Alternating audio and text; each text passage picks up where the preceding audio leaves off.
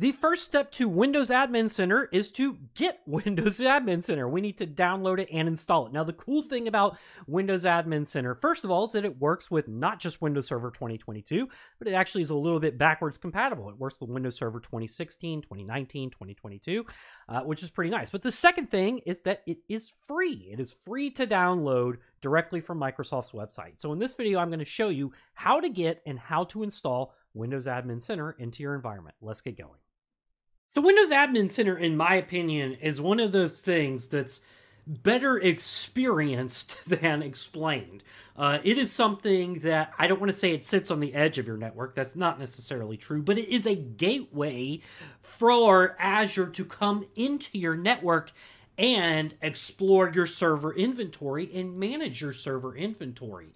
This is a fantastic way to actually enable automation in your entire environment because Azure has phenomenal resources and platforms and tools that you can use in conjunction with your on-premises environment now. And that's really a magical thing. I can't stress that enough. When you start to explore Azure automation and the power of automation, and now giving it a way to reach on-premises through Windows Admin Center is just something that you're really going to experience it firsthand when you explore the Azure Network Adapter. It's something very simple, but when you actually see what Windows Admin Center has enabled you to do, you'll realize just how powerful it is. Now, in my environment, if this is your first time watching my content in this playlist, I have a server called DC Nug.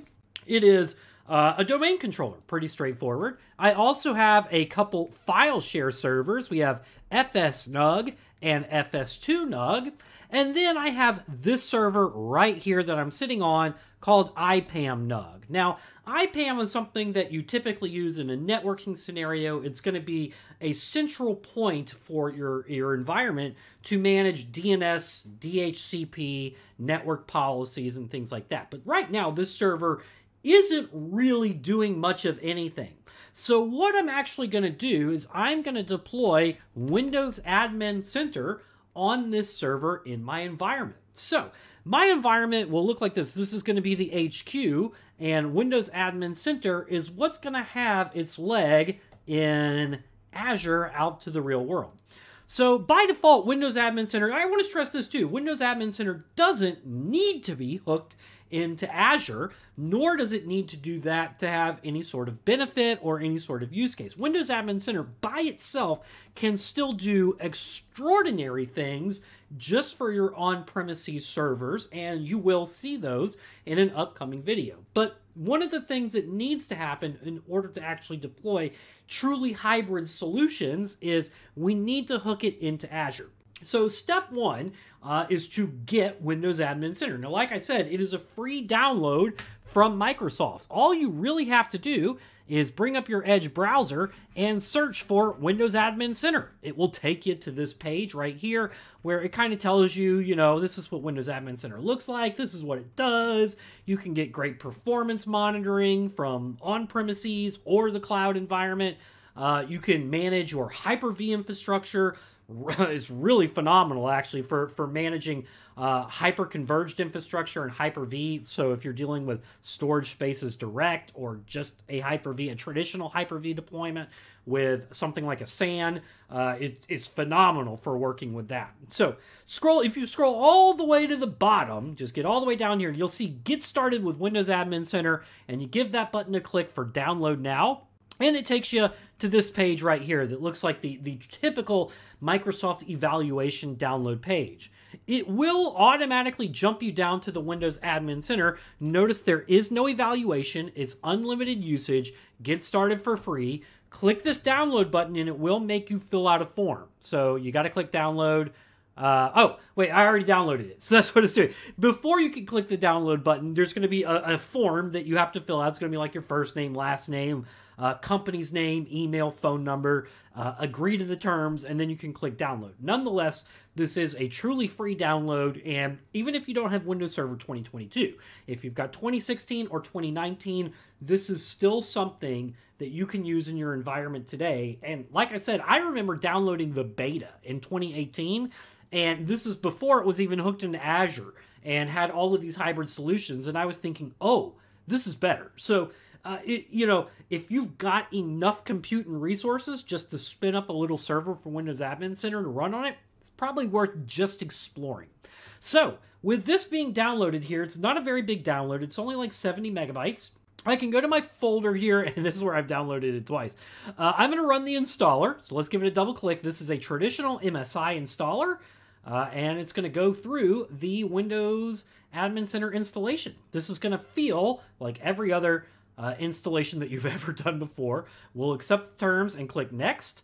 Now, this is the interesting thing. We can choose, it needs diagnostic data. This is kind of an interesting thing if you have some sort of like security regulations or something like that. It is going to collect some diagnostic data in order to help troubleshoot some problems, as well as keep Windows Admin Center up to date. Beyond that, you can also allow it to collect additional optional diagnostic data if you want to select that. But nonetheless, this is kind of what it's telling you that they're going to be doing, is they're going to collect some data. Now, do you want to have Windows Update used whenever it's time to keep Windows Admin Center up to date? I'm going to select this to yes. I do want to keep Microsoft Update up to date, so let's click yes there. And this is what it's telling you. This is going to install Windows Admin Center, which is a gateway server to enable access for multiple admins. You're going to be able to connect to any PC with a supported browser. You're going to manage computers in the private network, and you're going to be able to manage them from Azure, which is a pretty cool thing. Let's click Next, and this is going to give you some additional options for installing Windows Admin Center. Here we have the ability to modify the machine's trusted host settings, so there is going to be a trust component. You can use Windows Remote Management over HTTPS only, meaning that SSL or TLS is going to be the only channel that can be used for this communication, if that's what you want to do to make sure this is encrypted. And then we're going to automatically update Windows Admin Center. So I'm going to leave these to the default settings and click Next. Now, this is going to install a web server. You are going to be accessing this from a web server, from a web GUI.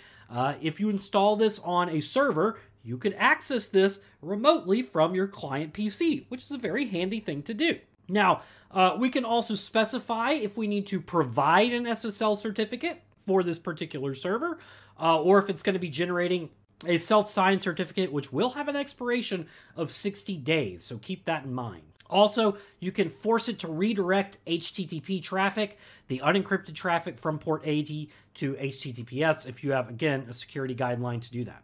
So I'll click Install at this point, and it is going to be deploying the Windows Admin Center, which again comes with a lightweight web server installed on it and everything like that. So we're going to let this install for a little bit and come back to it when the installation wizard has been completed. So installation only takes about 60 seconds to get this thing up and running. Now check this out. It automatically tells you the URL that you want to use in order to access this particular PC. And of course, it's, DNS resolvable, which is kind of a nice thing. Let's give it a click, and it tells me, oh, guess what? You need to log in with your domain credentials. So I'm going to get logged in with my domain credentials. I hope I typed my password right. And there we go. We are logged in to Windows Admin Center. So at this point, it gives you a brief what's new in this release. There's some virtual machine tooling improvements, which is pretty nice. And you can create things like VHDs when adding a new disk to your VM, which is pretty cool. So, I'm going to click Close right here instead of clicking on Read What's New. And we have now installed Windows Admin Center. There's a lot more to do in the upcoming videos. I just wanted you to see how to get this thing up and running. There's honestly not a lot to it, which is kind of nice. So, with that being said, Windows Admin Center is now installed and up and running. In the next few videos, we're going to go ahead and get the environment ready to rock and roll for Windows Admin Center, making sure that we can manage all the servers and client PCs that we care about, hooking it into Azure, and then exploring what the GUI has to offer. So, this has been installing it. I hope this has been informative for you, and I'd like to thank you for viewing.